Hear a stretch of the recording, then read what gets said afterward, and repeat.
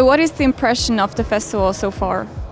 I was the first keynote speaker, so my impression so far is it starts very early. As a software engineer, I get up about now, so being here 2 hours ago was a bit of a shock, but so far it's pretty cool. It's got a nice layout, sort of a hipster vibe, and a whole bunch of people that seem to be enjoying it. So which digital movement are you most fascinated with at the moment? Wow, okay, so fascinated with and like are not the same thing. I think NFTs are a crazy thing. I'm fascinated that people are willing to buy them, but I don't understand why. So it's an amazing, interesting use of technology for something that seems completely meaningless, but it's very interesting. For you personally, the 3 most important technology trends at the moment are? For me personally, technology trends that are making a big difference in my life are, well, self-driving cars are, our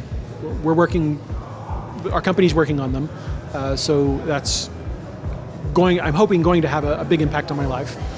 I think like almost everybody else in the world, I spend way more time on my cell phone than is inappropriate, so cell phone technology definitely is trying to make my life better. I wish it did a better job at it. And telepresence is not necessarily the most hottest trend, but it's gotten way better because of the pandemic. So being able to not travel to a place and still give an effective presentation and make your voice heard has had a big impact on how I do my job. The theme, the topic, make it personal. What does it mean for you?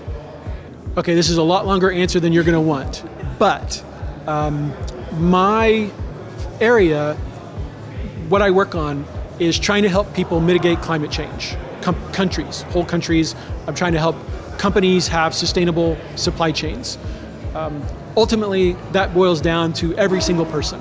The choices you make, what you do, what you buy, how you live, affects climate change.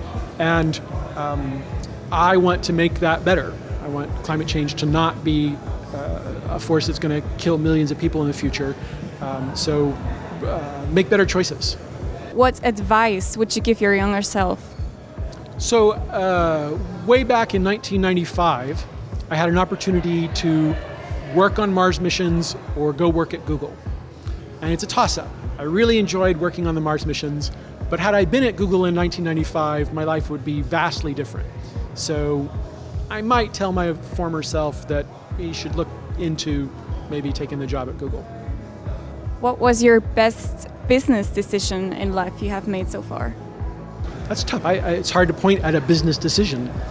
All right, so I volunteered to come to Europe and live in Switzerland to make it easier to access Swiss markets, to make my job so I didn't have to do transatlantic flights to get access to Swiss scientists and Swiss markets.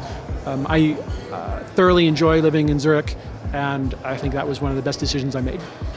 What was the worst decision you've made in your business career? I think I've already answered this one. Maybe I should have gone to Google 10 years earlier than I did. Maybe it would have been a fun, different choice. Thank you so much for your time and your answers.